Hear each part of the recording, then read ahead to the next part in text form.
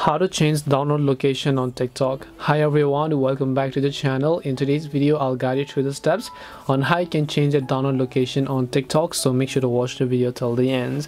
Now maybe you simply keep browsing through TikTok a lot and then you just keep on downloading videos and so on, right?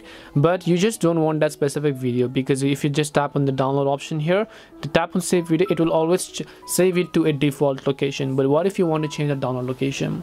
Well, first of all, keep in mind that this is done by your phone's storage themselves. This saves the folder that you download from somewhere else to somewhere else so that you can find them later, and this is done just to keep it in the default storage tab. And it is not possible to change the default storage or the default download location. If you're downloading from Google Chrome or somewhere, you can change the download location for Chrome, but if you're talking about for the application, you cannot do it for the apps. The only way this is going to get downloaded is by just going to my file, and instead if you have an SD card, you can choose to actually set your default location as your SD card, so that next time whenever you download things from the internet, they will get downloaded to your SD card. So that's the only thing you can do.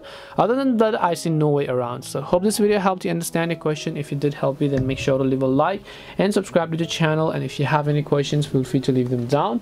Thank you for watching and see you in the next video.